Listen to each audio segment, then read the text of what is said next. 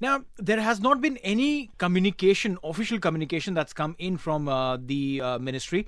Also, there was a conversation about emeritization. So, is it an overlap or a confusion caused because of emeritization and now this pop up that's come through? No, actually, emeritization and these are two very different things. Hmm. Emeritization has a different sort of a connotation, and Right. emeritization has to be done in a certain way that over once you have 20 employees, you need to have one, and less than 50, you need to have two. Hmm. So that's a very different sort of announcement which happened and which was very, very clear now. As of 2024, you need to achieve that quota.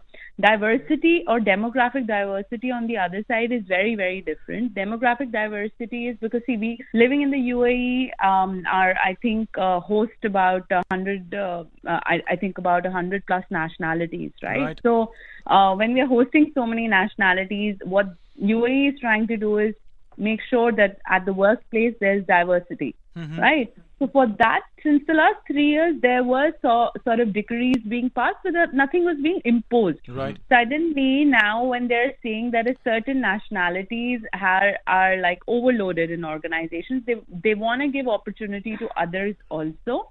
So this is coming up as I don't know. Still, there is no clarity on this because, Hmm. as you said, there is no official statement from the ministry, right?